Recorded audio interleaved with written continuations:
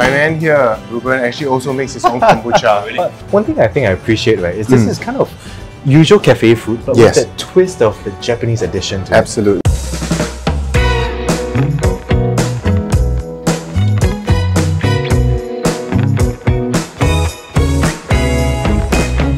Welcome to another episode of Tastemakers. Aiken here. Ruben here, and as you guys can see, we are here today in Joo Chiat once again. And really, this is a continuation of our previous episode where we checked out the crane. Today though, we're checking out a restaurant called Cafe Natsu. And this is actually located right below Crane, or as Aiken would like to say, sandwich between Crane and Soto Scala.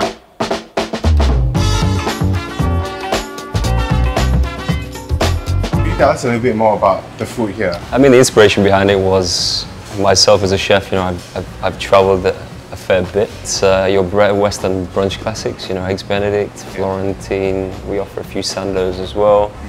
And it's a Western take with Japanese influence on the traditional items that you would find on a brunch menu. I mean, we wanted to design something, you know, visually quite striking, which I think we've done here.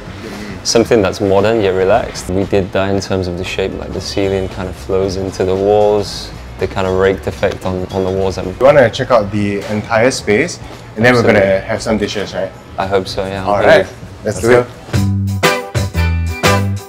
We've got these bay windows, which we open out when it's not too hot. I mean, it's always hot, so we struggle a little bit there. We wanted to bring a bit of the outside energy into the restaurant as well. We've got we kept the original old Granicon style facade. We introduced a little bit more of the modern touch as well with these Japanese pencil tiles that we imported from Japan. I don't know the meaning of Natsu. What does that mean? I don't either.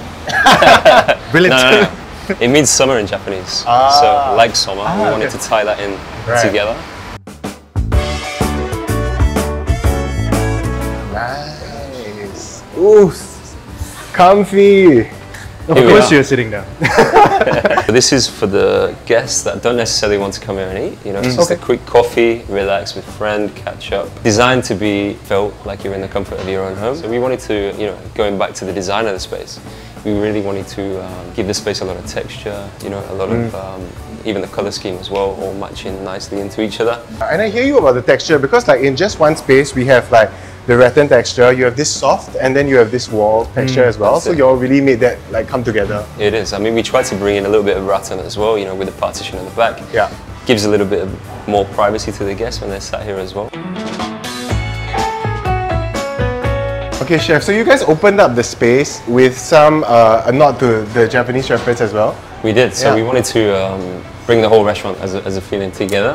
So we did put in the show in here, which displays all the preserved bonsais, which are locally made on Joo Chiat Road also. Lighting is a big thing in a restaurant to me personally as well, because through the day the light is natural, you know, but dinner time, when the guest comes to eat, I personally enjoy it a little bit more intimate. Yeah. So we do kind of dim the lights, and it adds more to the ambience as well. So out of the three of us, I relate to this space the most, you know why? Why is that? Because I think I'm the most curvy. Well, I got a job going if you want. Wow, what job? Did he say job? Any job. Hostess, host, maybe together. Yeah. Host and hostess. Yeah, I'll be the host. I'll be the hostess lah. You be the curvy hostess. This is the area where you feel a little bit more action from the kitchen. Yeah. And also the point where the restaurant kind of links into Crane Living, who we worked in collaboration for all the cutleries, the glassware, the chairs and the lounge. Yeah. I just want to point out that, like, you know, it's just the little things like the golden rims on the glasses that sort of just elevate everything like a little bit more, puts that touch of class. It does. I mean, so for the roof, again, all the curves to represent the water. So they're all laser cut by hand as well. Oh wow. And this is kind of to represent, you know, as I said, adding more texture to the restaurant. You all really took the curve sort of theme, like brought it across everything. But chef, I noticed something. My man here, Ruben, actually also makes his own kombucha. Oh, really? Not flavored kombucha. I mean, that's something I've always wanted to go into. Yeah. So we got a pitch for you. Okay. Whether he can be your supplier. We'll have to try it first. You have to try it first. So, but is the hostess job still available? Because hostess and kombucha. Hostess, okay. That's it. Same salary though. Same salary. Brilliant. I don't mind. Thank you so much for showing us around. But now it's time to eat, right? It is. Can you tell us like what we're going to be having today? So we're going to try a bit of a range of the menu. Okay. So we're going to go straight in with the Wagyu beef sando. Ooh. we're gonna try the shio kombu gnocchi, Okay. and we're gonna try the eggs Florentine. Yum. Oh my goodness. I'm very hungry. Oh, wow. Yeah. Okay, everybody, it's time to eat. I'm having the gnocchi. I am having the Wagyu sando with yuzu dip. It's Florentine as well. Okay, come, let's give it a shot. Okay, so let me tell you about this gnocchi, okay? The first thing that hits you, right? It's like this explosion of flavors. Okay. It looks quite like, okay, you know, a vegetarian dish. Yeah. The sour notes hit you, and then you get the umami from the shio kombu. And this is that kind of dish, right, that surprises you. How's yours? Wagyu, of course, Wagyu sando. I think it's very fatty. I think the beef is done to perfection. I really liked it. And so it's savory, right? But when I dip it into this sauce, it kind of gives this like tangy, like fruity aftertaste. Yeah. So I think gelling together, it just makes this very wholesome kind of taste. Yeah, for sure. Okay, we're gonna try the eggs Florentine right now. Okay. Yeah. This looks familiar because it resembles an eggs Benedict. You know what the difference is? No. Okay, so the difference is the eggs Benedict have ham. This is replaced with spinach, and for here at Cafe Natsu with crab. Oh, okay. That's crab? Yeah, crab meat underneath. So Rubes, let's do it. There's no neat way to eat this. Okay. Yeah. Thanks for letting me know that. The first hint I got was that of the crab meat. Yes. And then only the yolk came in, so it's kind of like a blend again of Yeah.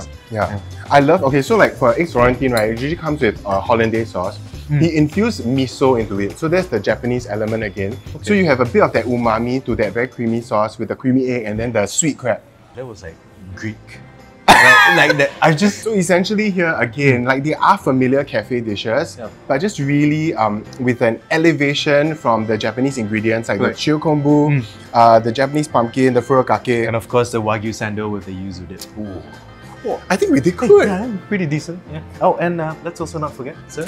Kombucha, cheers!